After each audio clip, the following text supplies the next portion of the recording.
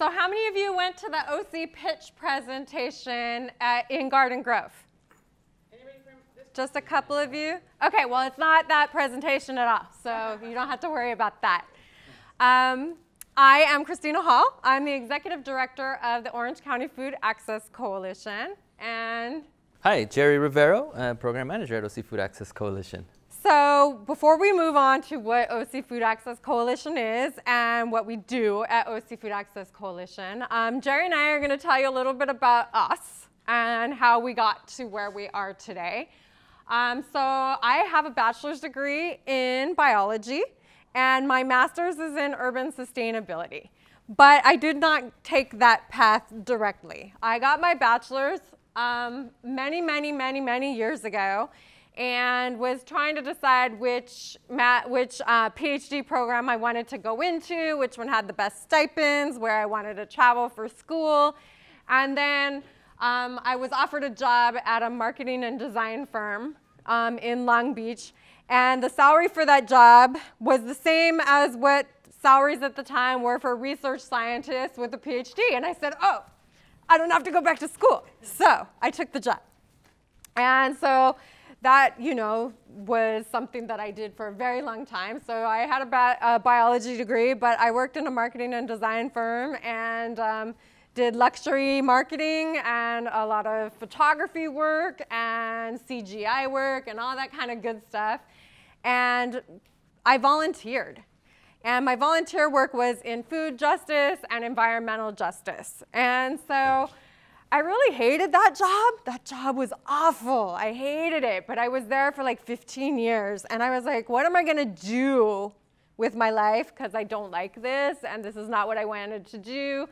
And so starting at around year 10 at that job, I started looking for a new college program that I wanted to go back to school and do something with that. And I didn't find the right one. I looked at different planning programs and public health and all these different programs, and not one of them was quite right until this brand new program came around at Antioch University in Culver City, which was a master's in urban sustainability, and it took into account the science and the social science, and it was really this social justice program, and everyone there seemed like such fighters, and I'm like, okay, I want to stir things up. And so I went and got that degree and became a practitioner working in food justice, which was my volunteer work. So I was able to take that and make it something that I do every day of my life now.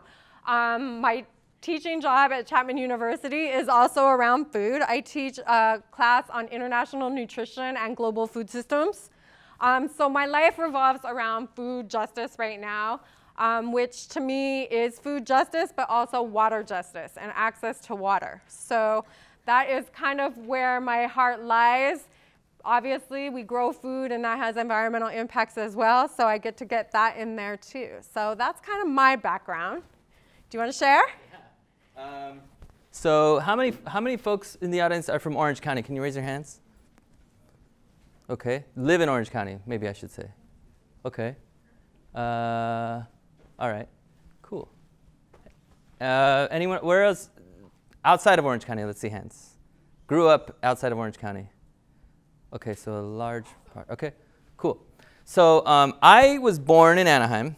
I grew up in Anaheim, Disneyland area, right? Yeah, go Disney. I'm the first in my family to go to college, any type of college. I started off with a BA in sociology at Cal State Long Beach. Go Beach. Because I had this focus, I think growing up in Anaheim kind of set my path as I was a youth. And as I grew up, I started seeing a lot of inequities in our communities, right? Considering Anaheim has what? Disneyland, California Adventure, those are two different things, right? 2 sports franchises, right? And there are still communities, particularly communities where there are people that look like me, that are brown, that are getting nothing, that we're getting the short end of the stick. So really this set my framework around equity and social justice. And that's when I went into sociology. I started working with communities in LA around access, equity, civic engagement, how to build communities, like collaborations with cities. really on a lot of health topics. And that kind of guided my next stage in my career around the master's in planning. Any planners here? What's up, planners? No planners? No planners? Okay. It's all right. We'll represent the planners today. So anyway. Wait, are y'all public health? Yes. Okay. Everyone public health? Anyone not public health? Just shoot it out. Psychology? Biology? Biology? All right. Okay. All right. So I'm going to have to represent for the planners. So anyway, so this is where I went into my master's degree in planning because I thought that it would be a great idea to engage our communities, to have them have a seat at the table, to be able to sit alongside Mickey Mouse. What's an Angel player? Any Angel fans?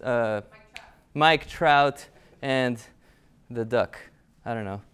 To be able to sit at that table and have communities speak and advocate for their communities, right? So there is my degree in planning. And really, during those 2 years, focusing on community health planning and what that meant and what that means, built environments, access to foods, bike lanes, walkability, all these things and how that impacts our health in our communities. Again, growing up in Anaheim, I love to say this, I lived in the shadow of the Matterhorn, underneath the shadow of the Matterhorn, where we would wake up the day after the fireworks show and there's ashes on our cars. So like if you think about that, how's that impacting our health, right, in our communities? But it's okay because Disney gets a pass for some strange reason. So no, right? It's not okay. So anyway, so that's been my kind of motif. It's kind of my ethos. I did my internship, plug for internships for OC Food Access Coalition, by the way. If you're interested, we have cards at the podium. I started doing my internship at OC Food Access because of that piece around health, that link to health, community planning.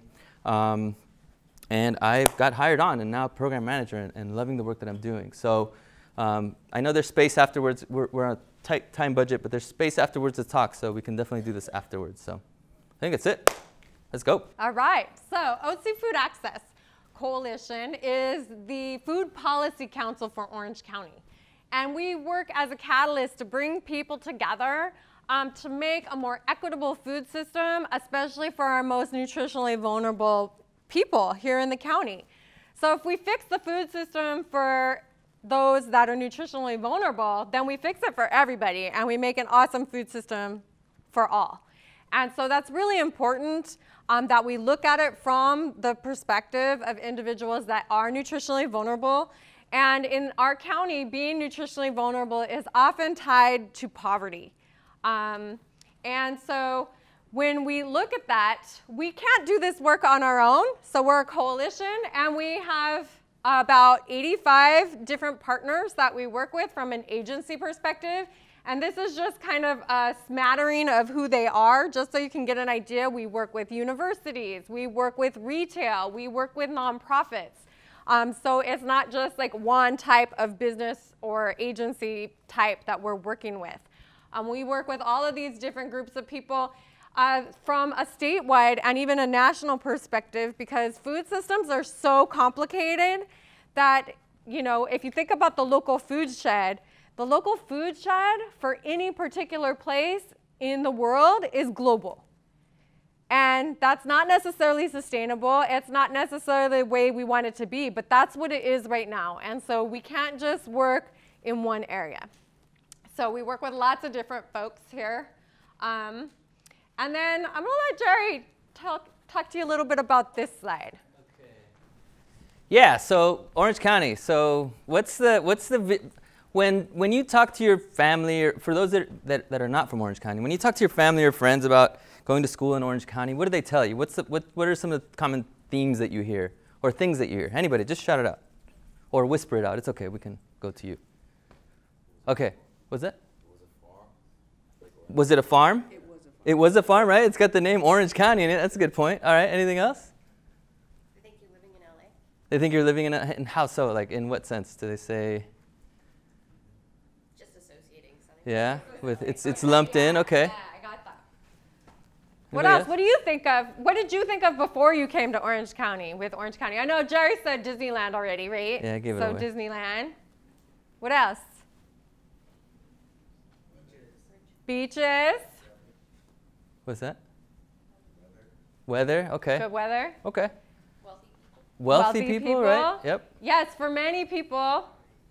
Or everyone in this room, everyone that lives in Orange County has a Maserati or a Bentley. We all live at the beach. We just sail on a boat every weekend because we have the water, and everything's beautifully amazing for all of us. We all spend every other day at Disneyland or Honda Center or I don't know what. I don't know where these things come from other than like the Real Housewives of Orange County, right? Like we have these amazing stereotypes. But Orange County, I like to talk about Orange County is a brand. We are very unique in that Orange County is a branded area. We don't have a very strong centralized government in Orange County, and business is really the driver in Orange County. So yeah. So we presented something, we presented to a conference, Farm to School conference in Modesto earlier this year, and it's northern central-ish California. Hope I don't offend any northern Californians when I say that. People always get offended when I get those wrong. And we posed this question, right? What do you all think? Because there were only about 3 or 4 from Orange County, so we just don't answer. Just let the audience answer this. And yeah, we got a lot of that, like tract housing. Someone actually said Real Housewives of Orange County. They took our thunder out of that. This is how it goes. So part of, I think, what we try to do, and then you all know this because you live here and you're doing your studies here, but really that myth, demystifying what Orange County is. And we pulled this data to present there, again, to try to debunk that idea that all of Orange County is opulent. Everyone's living next to Kobe Bryant, right? But this is what they see. When people talk about Orange County, they see this. It's the median income here is the wealthiest out of all Southern California counties. Right. And when you see that, you're like, yeah, of course. Orange County's, they're fine. They don't need any help. So yeah, so then we went into and we started talking about, I think that's on the next slide, right? Yeah, we started diving deeper on the median household income. And you could definitely see how disproportionate these rates are, right? And how these changes affect certain communities. And again, living in Anaheim, you don't have to tell me about this. I saw this every day. So this conversation again around what is Orange County, what this brand about Orange County, why are you doing food access in Orange County? It's Orange County, it's in the name. You should have oranges galore, right? Was part of the conversation at this conference. And really, again, that idea of demystifying, a lot of the work we do, and we'll get into it, is around policy. Any policy folks in here? Yeah, all right, okay, cool. So this conversation around policy, and you all know this as students, as you're about to graduate students, these conversations around policy, how do we advance these conversations? And oftentimes you have to do that demystifying, right? Debunking that myth. So we use a lot of this kind of data to help bolster our arguments. Yeah, and so one of the things that I like to point out with this with this map is that a lot of the map are these lighter colors, right? And I don't know that you can actually, you might be able to see it, it's a really big screen, but this first one says $23,000 to $55,000 as income. That's an annual income. Well, 2 years ago, the same year of this data, the 2015 data, a report was put out by the United Way of California. And all the United Ways in California put together a report called Struggling to Get By. And in this report, it said for a household to be barely sustainable in 2015, they needed to make over $55,000 a year. And so what we see is that so much of our county is not making that $55,000 to $56,000 a year required to just barely be okay. So that's really that line. That $56,000 is that low income line for what it looks like in Orange County. And so this is why the work that we do in Orange County is so different from the counties around us. Many of the counties around us have problems with food deserts. How many of you have heard of a food desert? A lot of people. So a food desert is a place where there aren't any places to get food, like healthy, nutritious food. Well, Orange County is a little different in that, yes, we do have some food deserts, but the most of the county is not a food desert at all, and has amazing produce in amazing grocery stores, but the cost of living here is so high. We have what's called food poverty. You could live inside the grocery store and still not be able to buy healthy food, or even food in general. So when we're looking at these issues, we know that we're coming at these issues from a different than our neighboring counties. So that's one of the things to know about Orange County, is that food poverty, that cost of living, is a huge barrier to food access and just, you know, access to anything in the county. So when we're looking at these numbers, we find that we are 5th in the state for adult food insecurity. How many of you know what food insecurity is? Does someone in the audience, do you want to share with your colleagues what food insecurity is? No? Okay, so food insecurity, you want to make food, to be food secure, you know where your food is coming from, like where your next meal is. No one in your household is missing meals. No one's saying, okay, I'm going to feed the kids, but I'm not going to eat tonight because we don't have enough food. So right now, we sit at 5th in the state of California for adult food insecurity. But that's actually better than it was years ago. Like 3 to 5 years ago, we were 2nd in the state for adult food insecurity. So we've been working really, really hard to get people access to federal food programs and things like that to bring that number down. But we are still the 10th in the nation for childhood food insecurity. And when we look at that number, 10th in the nation, we are like the wealthiest county in the nation, yet we have such a huge, high level of food insecurity. This affects 12.3% of the total population here. 23.4% of our children are in poverty and are food insecure, and that also includes 22% of low-income seniors. When we are looking at the child poverty rate here, we see that 49.1% of the students in Orange County, K through 12 students, are on free and reduced rate lunch. So we have a huge issue here, and it's hardly ever talked about. Do you want to talk about health? Sure. So again, looking at Orange County, we see this, and public health folks here know this too. It's unfortunate though that we have to, this is a real conversation, right? We have to show up to places and have these conversations with school districts, with city council folks. We have, I mean, it's there, the data is there. Sometimes when we have these conversations, we think, I think it's because we see it and we talk about it, and we, in the office, we're doing the research, and it's like, yeah, this is a no-brainer. This makes sense. It doesn't always work that way when you have conversations. When you set up conversations with, we do a lot of work with school districts, and we try to sit on their wellness policy councils. And really having these conversations, it's just like, wait, what are you talking about? Obese? How do you pronounce that? It almost feels like that. Obesity. It's called obesity, right? So again, in practice, and you will see this when you hit it, when you get there, that it's really setting this stuff up and having these conversations, which seem like common conversations, but it's not always that way.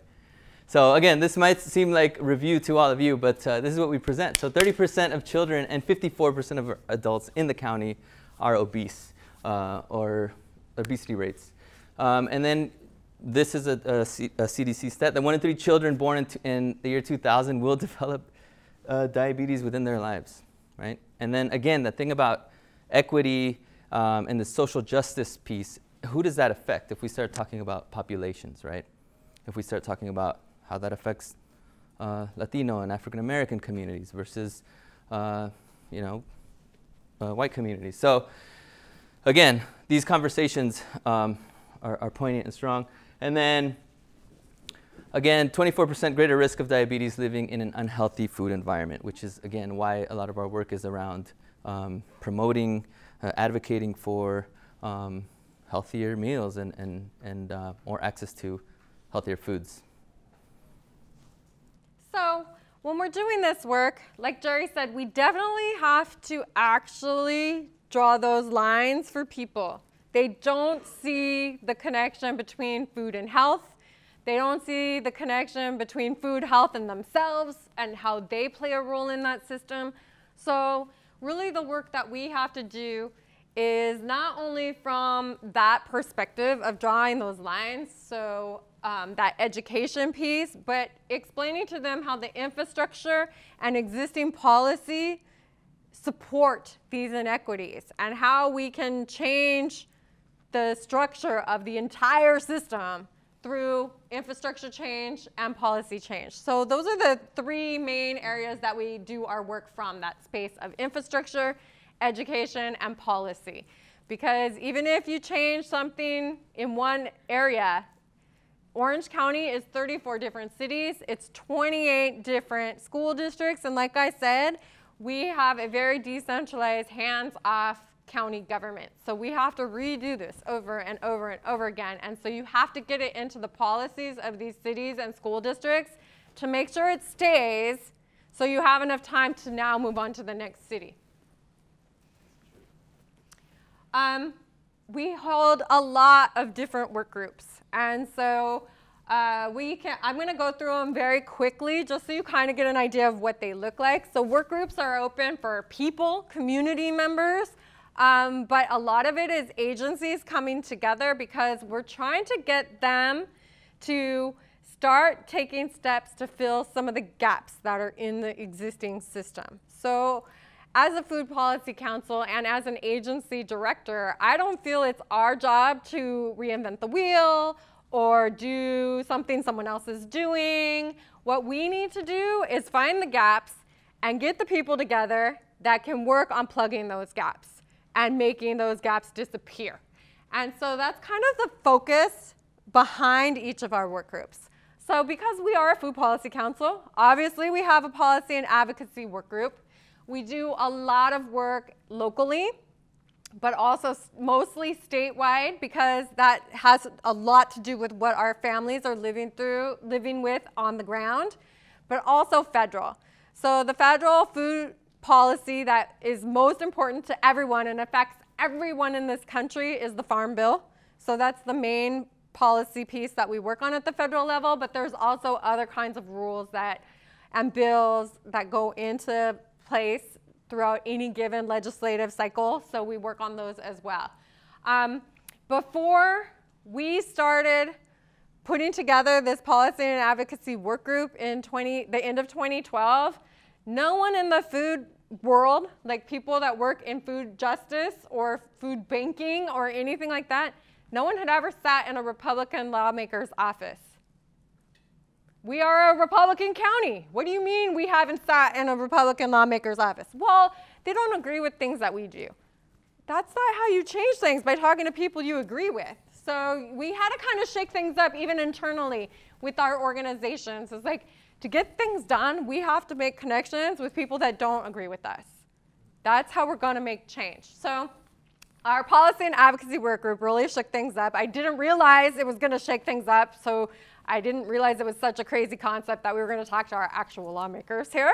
But yes, that was one of them. And with that, we moved on and created the Food Providers Forum, which is a capacity building workshop for our smaller food pantries. What we found in practice is that a lot of food pantries are at churches, and it's, somebody's grandma saw a need and started a food pantry. Well, she didn't have the background to start her own nonprofit or know what that even meant at the time. She just saw a need and was trying to help. And so we want to give her some access to, this is how you do social media, and this is how you write a grant, and all of these different kinds of things, because we want to make these food pantries as successful as possible. Our farmers market work group is a group of the small independent farmers markets here in the county. They're the managers of those markets that want to, network, share, work together to help strengthen their markets. I'm gonna let you talk next on the Farm to School Task Force. Farm to School Task Force. That's kind of my home and where I do a lot of the work that I'm doing. With our Farm to School Task Force, we work a lot on the farm to fork movement, but really more farm to school. So trying to get schools within the county, school districts to procure local foods, work on school gardens at schools, right? Get school gardens in there, and then nutrition education are the three big components of that. So we're working again, and what Christina alluded to earlier is having these conversations. Orange County has 28 school districts, right, within the county. So these conversations that we're having, this presentation that we're showing to you today, we basically have to present it 28 times and speak to 28 different school districts. So this is part of our challenge in the county that Christina was talking about earlier. And that's why this Farm to School Task Force, I think, is key, because it brings folks to the table, food service directors, school staff, and then we're all sitting at a table talking about these important issues. And then we have the Older Adult Food Security Task Force group, which is pretty new, right? It's started within the last year and a half, maybe 2 years? No, it was, less I feel than like even less than that. Yeah, I feel like we started it this year. Right, that's right. Right? Time is just... Yeah, that was our brand new one. So demographically speaking, we all know of our baby boomers, right? Our baby boomer generation. Okay, so this group is really focusing on that. What did someone called it, the silver tsunami? Silver tsunami. In Orange County, and really the effects that's going to have in our communities, right? So this older adult food security work is great. It's starting from the ground right now, and there's a lot of work coming out of that, really addressing the future issues that we may run into in the next few years, right? You have those numbers. I mean, people have estimated that we're going to have double the older adult population between 2020 and 2025 than we have today. So that's just like mind-boggling when we think about the fact that there's so many low-income seniors, the cost of living in Orange County is so high. We are going to have a lot of people that need help. So if we can try and, maybe get under it before it happens, a lot of these issues we react to, like, oh, people are poor in Orange County, they don't have high income, let's solve it. But maybe this one we can come into it and maybe solve some things before they happen. Let's see. Our urban agriculture work group, that's really that focus on school gardens, community gardens, micro farm spaces, actual larger farms. We still have a couple left in Orange County, but really, how do we make this area more resilient by growing our own food? And that doesn't mean that everyone should be growing their own food. I think it's great when people can grow their own food, but I hear so many people that are decision makers that say, oh, let's just have a community garden and low-income people can grow their own food. That's not the solution. If I have 4 minimum wage jobs to try and keep a roof over my head, how much time do I have to actually grow something? So I don't speak of these urban agriculture spaces as a replacement for actually solving the systemic issues in Orange County, but growing your own food is fabulous. It creates resiliency. It connects our children to our food system. It makes stronger, more educated individuals around food. And there's, the therapeutic and mental health elements to it, but it needs to be here. It's just not the solution. So just want to make that very, very clear, because I hear that a lot. Oh, let's just have a community garden and everything will be good. Our newest, absolutely newest work group is our CalFresh Outreach work group. So there's CalFresh Outreach individuals who help people enroll in CalFresh, because CalFresh, which is the food stamp program at the federal level, it's called SNAP, the Supplemental Nutrition Assistance Program. It's not easy to get onto the program. Applying for the program is a real pain in the butt. And it's difficult and it's complicated, and it's difficult and complicated for someone with a degree whose first language is English. And so for other people that are in a crisis situation that they need food assistance, you know, being stressed doesn't make it any easier to fill out this paperwork. So we have CalFresh assistance individuals in the county that help case manage people to get signed up for CalFresh. Not to mention as well our communities that are with the current political turmoil, families that are no longer applying to CalFresh because of the fear, right? That fear of the government having my information. And part of what this outreach does as well is try to help calm some of these sentiments. I've talked to a couple of folks that have heard from social workers some very, very, very bad things, and they've told the communities it's don't apply, stop applying, don't apply. These are licensed social workers saying this, okay? So again, I think part of the work we do with these work groups is that outreach, connecting with folks, connecting our community folks, connecting agencies to help kind of battle these hiccups that we start seeing. And then the last one on here is the Buena Park Collaborative, which is an example of a city-based collaborative. So these other groups are county-wide, right? We're meeting with county-wide individuals, but also because we are 34 different cities, we have city collaboratives that come together and try to do work within their city boundaries. And so that's an example of that as well. We also, that's not all we do. We don't just convene work groups. We do have some direct or quote unquote direct service programs as well. Like I said, we don't want to reinvent the wheel, so we really don't have anything that would be considered an actual direct service because we work with someone else for all of our programs too. So our Real Meals Culinary and Nutrition Education Program is where we go out and do culinary nutrition education, like cooking, pantry work, like how do you have a pantry in your home, how do you grocery shop, all these different kinds of workshops. And we partner with low-income housing groups or families that are transitioning from homelessness. Lots of different groups. We partner with them to do these classes.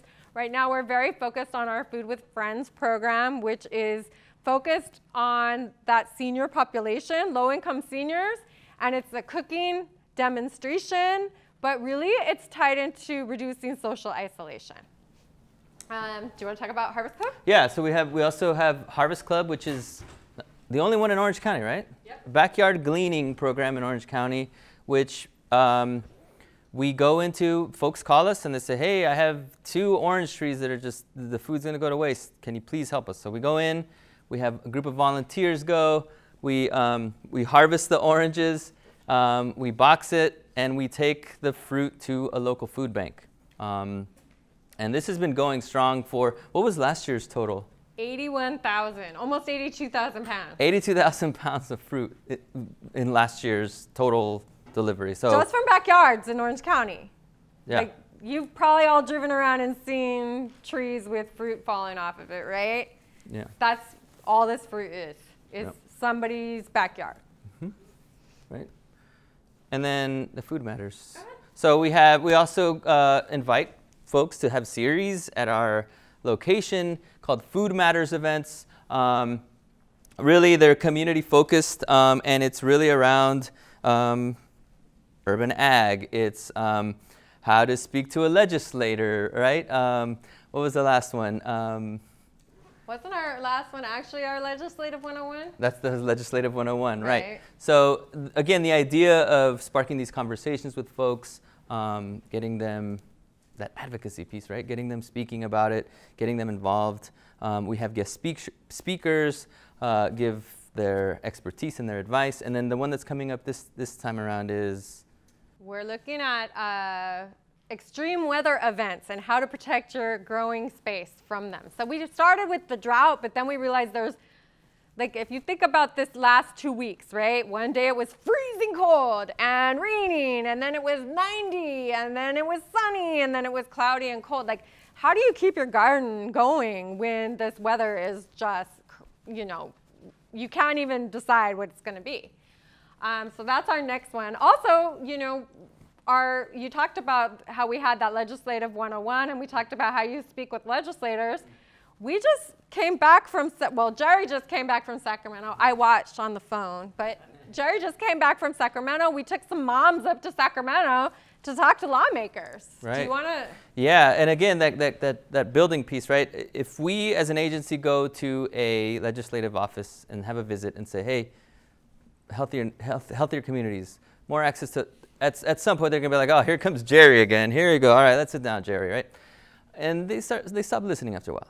They're listening, but they're not really listening. It's when you get community folks to tell their stories, to be there, to tell, this is why we need this. This is why. That's when the most impact. We've seen a lot of impact in that. So yeah, this last month we had three champion moms who are part of this big Champions for Change movement in Orange County head up, and they spoke to their legislators, and they rocked it. They killed it, and was amazing too. English was not their first language, and they didn't care. They said, "Let us in that office. Let us in that office." So there's just thinking about it is getting giving me goosebumps, just to feel that energy. They're like, I don't care. They weren't intimidated by this. It's intimidating for, as Christina was saying earlier, sometimes for us just to talk to a legislator, even our own language, like English, right? These moms walked in and they owned it. They owned it. It's so great. I love it. This is still one of my highlights of working here, doing that stuff. So anyway, yeah, community engagement. So we're going to basically open it up for questions. We want to give you an opportunity to ask us anything. It could be from this presentation. It could be something you've heard, whatever. But I'm going to leave this slide up because it has our website and our Facebook and Instagram. We're on Twitter, although I don't like Twitter, but we are. And I have cards up here too. So yeah, I'm going to open it up. I'm going to send it back to you.